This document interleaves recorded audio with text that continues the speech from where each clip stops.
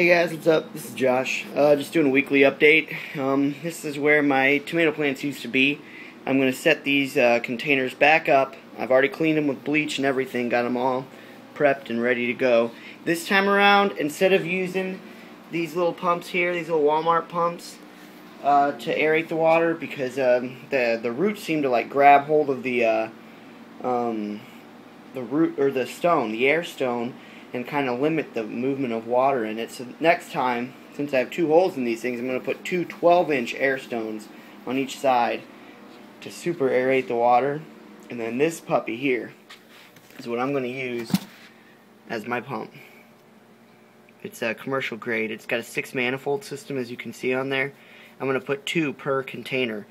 So this sucker's going to be pumping a ton of air into this thing to where the water's going to always stay aerated, always stay moving, so that none of the roots go into root rot. And hopefully that'll keep my plants from growing that fungus thing that it had before. So wish me luck, and hopefully sometime this week I'll get it started. I don't need to get it started this week because what I did was I have my my light here over my plant growing greenhouse thingy. And I can lift this thing up so you guys can see. It's got a heating mat under it, and it's heating these suckers up. So there's my tomato plants I'm going to transplant over there. So I might wait till they get a little bit bigger and then move them over, just, you know, for the sake of simplicity. So this greenhouse thing has worked really well. And I put it underneath the light because my my grape seedlings back in the very back there, they haven't sprouted up yet. Except for one. One has sprouted. And that's that sucker right there.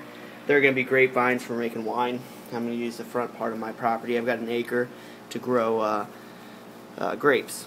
And then I also started hops, so I can make my own beer.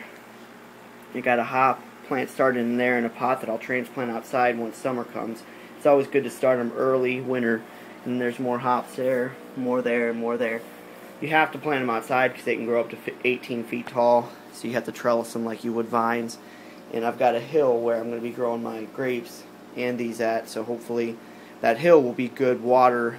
The water will run and drain very easily there because both grapes and hops don't like a soggy soil. So that's that. And I've got some Buchalokia peppers started. The seedlings came up. And those are mostly Buchalokias there. And then I have 4 in this container here that are still kind of doing the greenhouse thing. Apparently, peppers like to have sun to germinate. So I put them underneath here to finally get them to germinate. And I've got my lettuce plants here, just chilling, and strawberry plants. And I don't know, maybe you guys can tell me if they need pollinating, because I've tried to pollinate them with like a Q-tip and a cotton ball thing, getting in the flower, and it like there's no pollen that gets on it, and like I give them a shake and whatnot, and that's what the flower looks like there. It actually does look like a strawberry, just the tip of it. So, and they're not, the buds of them aren't falling off and dying at all, but I don't know, like that one's one flower that may come in. I'm not really sure. This is all really confusing to me, how strawberries work and whether or not I need pollination and how to pollinate. So if you guys have any suggestions with that, let me know. I've got my microtoms here on my windowsill unit. They're doing fine, surviving. I got my basil. And before I was doing my basil, and I would just cut the leaves off and set them on a paper plate and let them dry so that I can crush it up and use on like pizza and stuff. But apparently you're not supposed to do that because they can get some kind of bacteria infection on the leaves and they can kill you. So if you guys have any information on basil and how to dry it out so that I can store it for, you know, using basil and oregano on pizza and stuff like that, let me know, because that's primarily what we use our basil for. So just fill me in if you guys got any suggestions on that. The green bean plants, they're doing alright. They haven't really grown much. These 5-gallon buckets really aren't working so well. There's just not enough water movement and aeration in the water for them to really grow more. So what I'm going to do is I'm going to move them outside, and whenever spring comes and it's not snowing out, because there's snow on the ground out there, which really sucks. Once you know, it's good enough to put the plants outside, I'm actually going to transplant them into dirt and see how they do. That way, maybe they'll flourish and survive and whatnot. So, uh-oh, can't find my dog. Claudio! Claudio! Okay, there he is. Here's another microtom here. Watermelon that I'll transplant outside whenever it gets warm. I got some more microtoms, and then another strawberry plant there that's still going really slow. And I've got some tomato plants. I cut down on the nitrogen and just do flowering now. And these plants aren't very big at all, but now they're not growing as much, and there's little buds growing on them. I don't know if you can see. Let's see if I can get that. That's a little bud there that's centered. Yeah. So it's already budding and not taking up a ton of room, as you can see, just this little container. I cut off the nitrogen once it got to a point where I didn't want them to grow any bigger, and now I'm increasing the flowering nutrient on them. So, yeah. So that's that. Then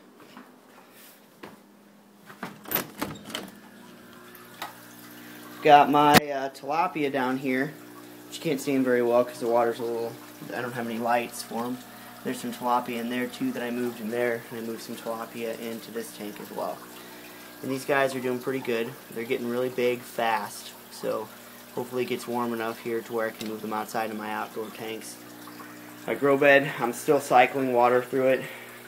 That way it'll grow bacteria base, and I'm not going to kill my fish. But right now I'm just going to keep this filter going so I can ensure that my fish will survive. And then this one here, I've got a lot I'm going to change with this thing. First off, this thing doesn't drain very well. Roots are growing into it in this hole. So I'm going to probably make a standpipe eventually and then have it so it can drain that way so it doesn't have so much problems. I'm going to probably move this container outside to work with one of my outdoor systems and, you know, manipulate it so it'll work for that. Then I'm going to grow another one of these grow beds here, or build another one of these grow beds here to fit along this wall here so that I can, it's just, I like this style better when I built this because it seems a lot more sturdier. This is a little bit more flimsy, so I don't know what I'll do with this tank yet. I'll probably get another 75-gallon tank to fit in this when I build another tank, and I might move this somewhere outside this room. But my plants, they're doing alright. Tomatoes they're growing more. They're getting a lot taller now that I pulled a lot of the radishes out and they're not getting starved of nutrients. The broccoli is still growing pretty crazy.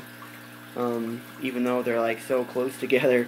I'm hoping I'm going to be able to transplant all these outside in the dirt and they'll survive. If not, you know, oh well, at least I tried. And that way I can kind of try and still use the plants for producing, and they're already on a really good stage to where they can. So I'll be jumping the gun with it, if you will. So. And then I got my pepper plants back here. These, I think they're either habanero or buchalokia plants. I hear that peppers are self-pollinating and I don't need to pollinate these flowers. But every once in a while I'll give the plant a little shake, you know, to make sure that it's producing.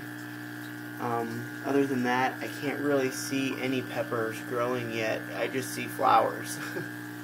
So if you guys got any suggestions on why I'm not seeing any peppers, and just flowers, just let me know what you think I need to do to pollinate them, because these are other plants that I move the flower, and I don't see any pollen at all. It's not, and I shake it quite a bit just to kind of get the pollen going if there is. But this is another microtom.